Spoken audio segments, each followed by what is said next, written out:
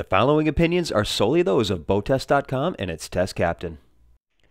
Hi, Captain Steve for BoatTEST.com, and today I'm going to take a look at the new Chaparral 277 SSX, a boat that combines a stunning design with entertainment-friendly features and solid performance. Let's start with what people see first, her styling. The most important aspect of any large sport boat is how she looks on the water. I think the Chaparral 277 SSX speaks for herself. First is her standard color hull band. Our test boat happened to be the roulette red, but black, blue, white, or teak are also available. Take a look at her unique sculptured hull side that signals that this is a boat out of the ordinary. The rub rail sweeps down to the integral swim platform and accentuates the two-tone top sides. Then there's Chaparral's three signature stainless steel air vents, complete with LED lighting on the curve of her stern quarters. Style and elegance such as this can also be found in small details as well, such as the walnut wood on the instrument switch panel, the stainless steel steering wheel, the double-stitched vinyl dash, and the solid surface counter in the head compartment. I like the retro look of the aft sun pad, which has a center walkway. But beauty in a sport boat like this would not be complete without the beast. Our test boat was fitted with a standard 380 horsepower Mercury engine with Bravo 3 outdrive. We reached a top speed at 4940 RPM of 50 miles per hour. At that speed, fuel burn was 33.95 gallons per hour, giving us a range of 139 miles. Best cruise came in at 3,000 RPM and 25.8 miles per hour. That reduced the fuel burn to 10.55 gallons per hour, which the 277 SSX could keep up for 9 hours and 231 miles while still maintaining a 10% reserve.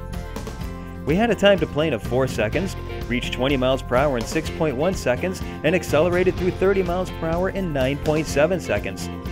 These times were good for a boat that weighed 7,550 pounds as tested, and it was because of her V-plane extended hull, which extends past her transom.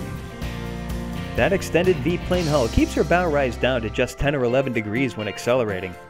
I found the 277 SSX to be an excellent boat to drive. Once on plane, just a couple of shots of up trim caused a boost in speed. Additional trim caused the propellers to ventilate.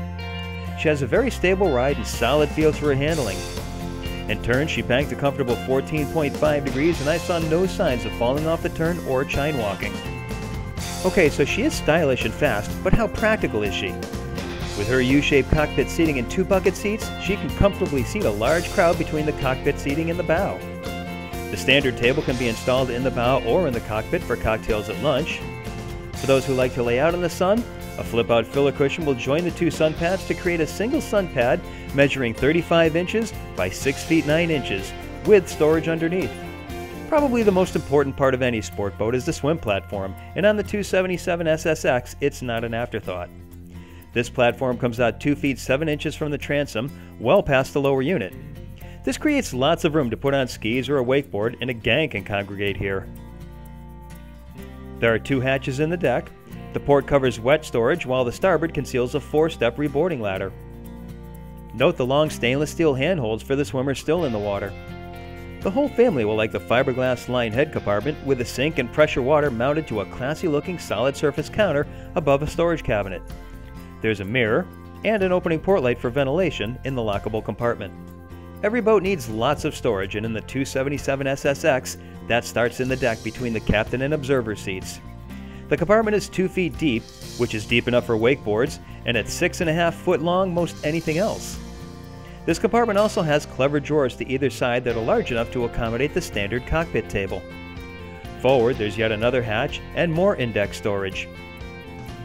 In the bow, there's space available under all the seats, and the forward bin is insulated and drains overboard so it can be used as a cooler. In the cockpit, there's more storage under all the seats, as well as a dedicated place for a 36-quart cooler. Under the sud pad on the stern, there's still more room for gear, clothing, beverages, and water toys. All large bow riders are not the same, so I'd like to point out several standard features on the 277 SSX that I think are noteworthy. First, I like the self-bailing cockpit, which drains water overboard, not into the bilge. Second are the easy-to-find and use controls on the bucket seats, which means no fumbling under the seat for the adjustment. The engine hatch lifts electronically by a switch at the helm. The optional through-the-stem anchor is available with the windlass system. If that option is not chosen, you'll have a bow ladder with anchor storage underneath. The boat is wired for 2 batteries and has a switch from one to the other or both. There's also a provision for a jump start. At the helm, I like the start-stop button at the throttle control, and the dark dash virtually eliminates any reflection in the windshield. Finally, I like the fact that Chaparral makes a 380 horsepower engine standard equipment, rather than keeping the base price low with an engine that can't strut with a full load on board. Either Volvo Penta or Mercury engines can be chosen. Every boater will use the 277 SSX slightly differently, so Chaparral lets the consumer choose a la carte amenities. I would specify the arch with integral color-coordinated bimini top for its shade and high towing point for wakeboarders. I'd order a cold shower for the transom, and an automatic fire extinguisher for the engine room with manual pull at the helm. Those who want to hear the throated roar of the 380 horsepower beast may want to opt for the quick and quiet exhaust. That's my full review of the Chaparral 277 SSX. For BoatTEST.com, I'm Captain Steve. We'll see you on the water.